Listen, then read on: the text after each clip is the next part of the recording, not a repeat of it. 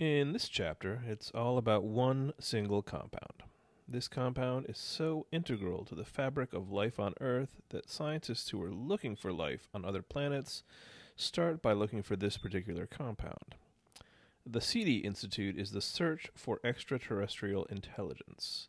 And if you haven't guessed it, the molecule I'm talking about is good old H2O. And the compound is water. Here are our learning objectives.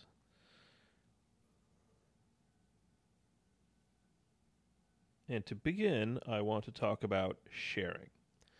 Not like these guinea pigs, though I think the one on the left is going to be getting a little more carrot than the one on the right. And speaking of unequal sharing, one of these molecules shows unequal sharing of electrons. Which one is it? It's this one on the right here. It's kind of subtle, but yeah, you can tell. Those are different shapes. And what do we call unequal sharing of electron pairs?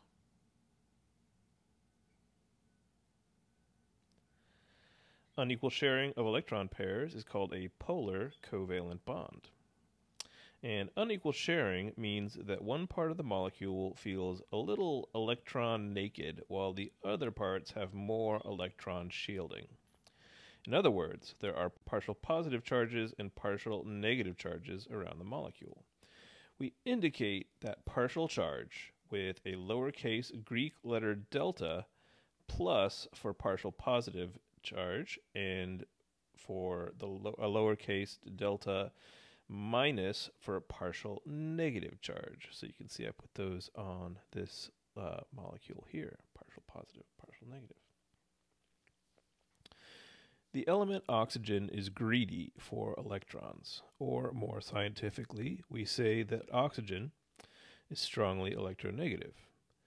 Only one element on the periodic table is more electronegative than oxygen, and that's fluorine, but that's not really biologically important. Compared to the other three CHON elements, oxygen is typically making a grab for those electrons, which makes water a polar molecule and which generates partial charges. These partial charges attract each other, not within the same molecule, but between molecules. These attractive forces are called hydrogen bonds, and they are weaker than covalent or ionic bonds, but again, small does not mean unimportant. Because water is a polar molecule that hydrogen bonds to charged molecules, water has 4 emergent properties that make life possible. The first half of this chapter will focus on how water molecules interact with each other and how these interactions are essential for life on our planet, and also explain why there is no life on any other planets in our solar system. Probably. Wink. Okay, cohesion and adhesion. Water sticks to itself and it sticks to other things. When things stick to themselves, we call that cohesion. Think of a cohesive unit as being something that sticks together well. And sticking to other things is adhesion. Think of an adhesive, like a glue, sticking to things that are different to each other.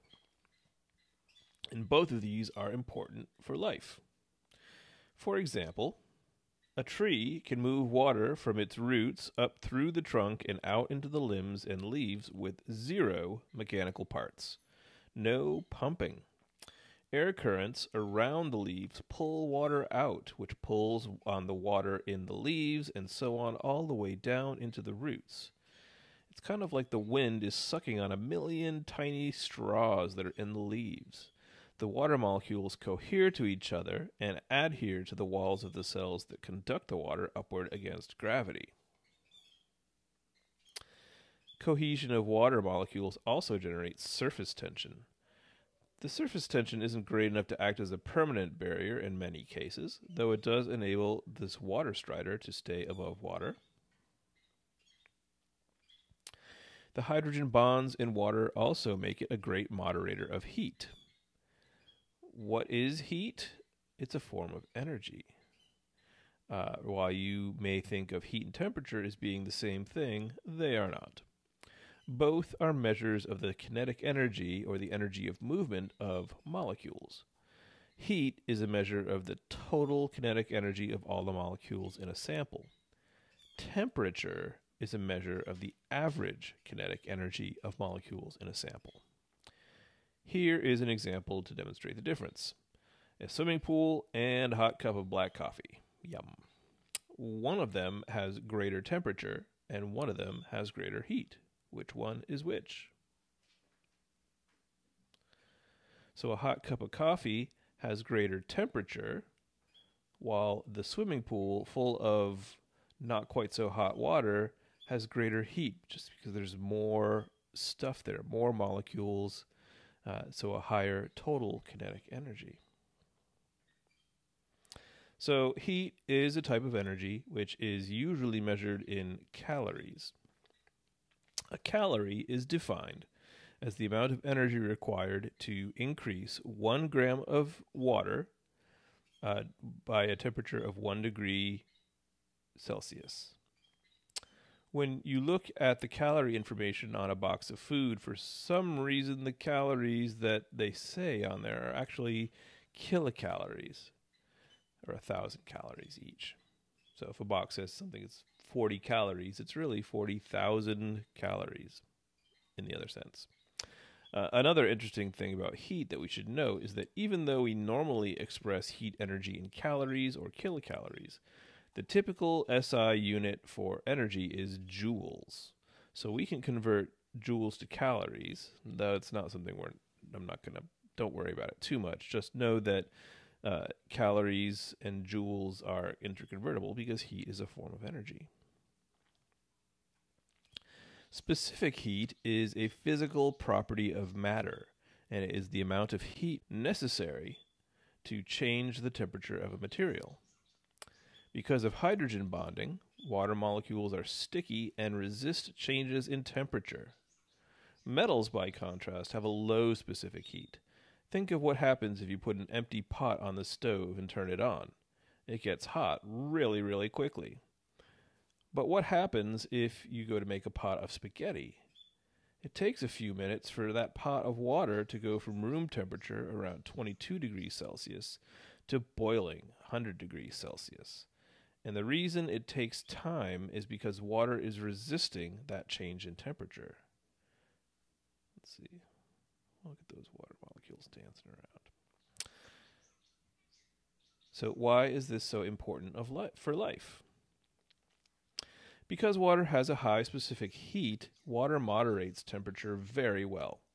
If we look at this map of Southern California, what patterns do you observe? Where is the temperature higher? Where is it lower? So just take a second here and hypothesize what causes these patterns and predict what would happen, say, as day transitions to night. And what does this have to do with life on Earth?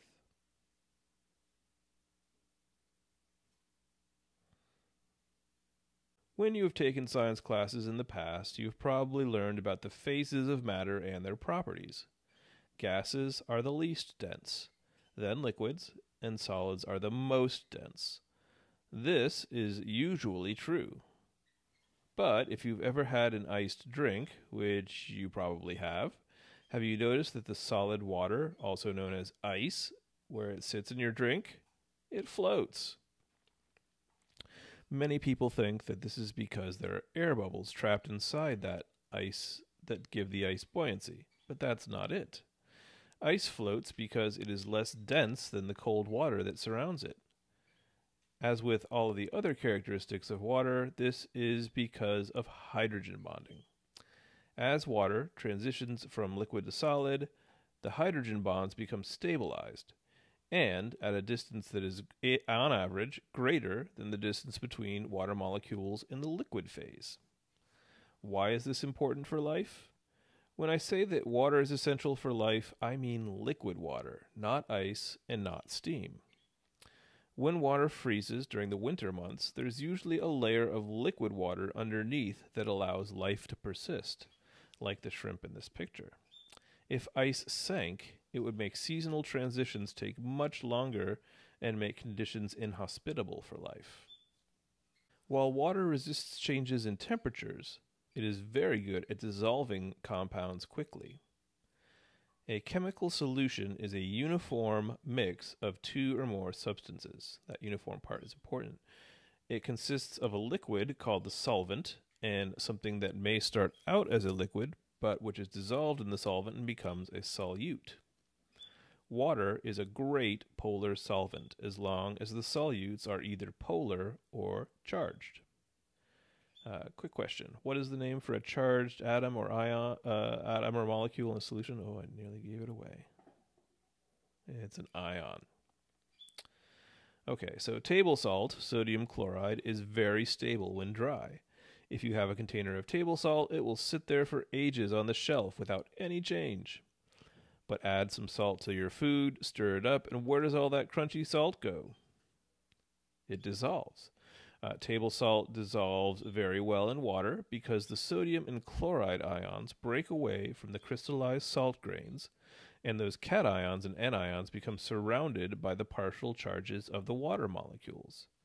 As you can see in the illustration, sodium cations become surrounded by the partial negative charges on water molecules, the red oxygen bits, and the chloride anions become surrounded by the partial positive charges on water molecules, the white hydrogen bits.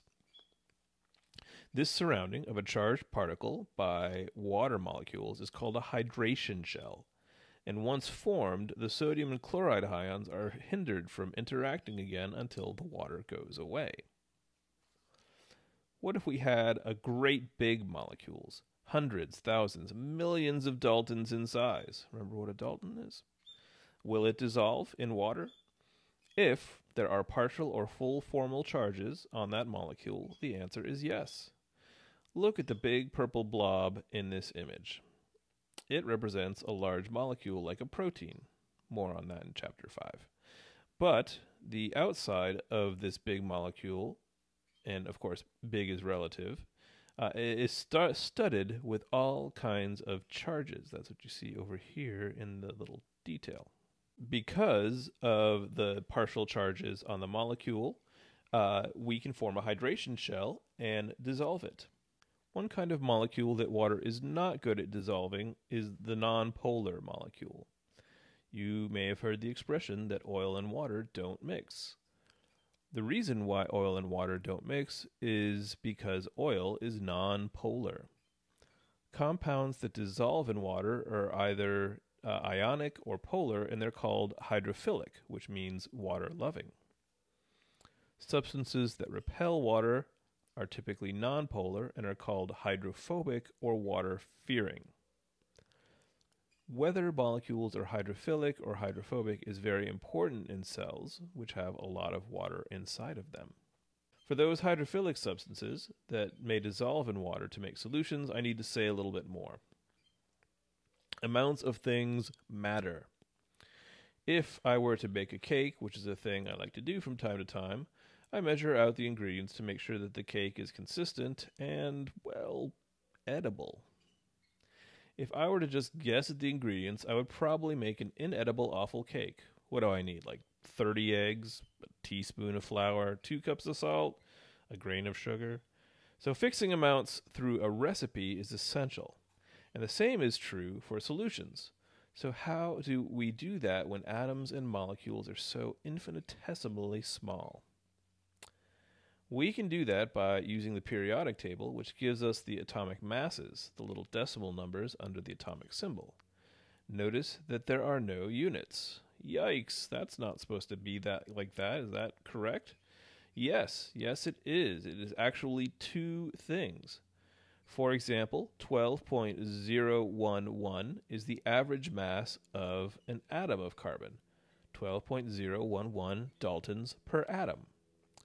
Most atoms are 12 daltons, but every so often, very rarely, you get an atom that's 13 daltons, or even more rarely, 14 daltons. So on average, 12.011.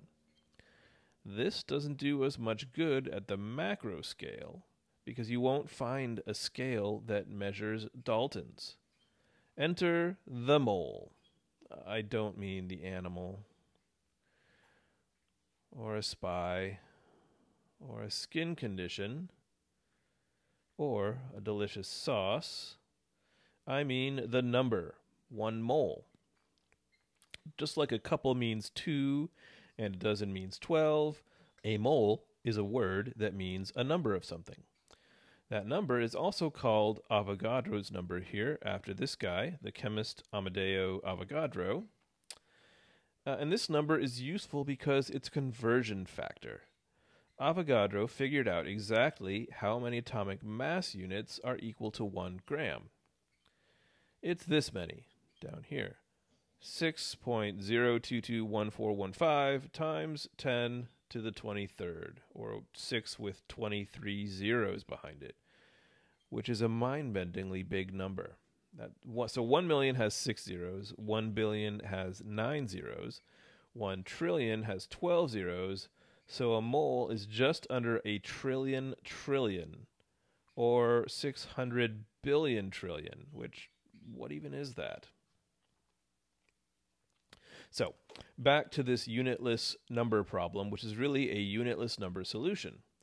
12.011 is just the number of Daltons per atom of carbon, but it's also the number of grams per mole. Who cares? Well, anyone who actually wants to measure how much carbon you have in a sample empirically. Not just carbon, any compound. We have scales that can measure in grams. So we can use the atomic masses to calculate the molecular mass of a mole of a compound of interest. If we know the molecular formula for sucrose, which is table sugar, because yes, there's plenty of kinds of sugar not found on tables, we can calculate the molar mass. So the formula for sucrose is C12H22O11. So we take the atomic mass of carbon, 12.011, multiply times 12 atoms, 22 times the atomic mass of hydrogen, and 11 times the atomic mass of oxygen.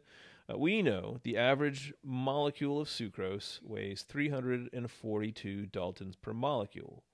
Then we kind of wave Avogadro's number over it and razamafoo. We know that 342 grams of sucrose is 1 mole, or 6.022 times 10 to the 23rd molecules. Just how mind-blowingly big is a mole? Here is a short video to help us out with that.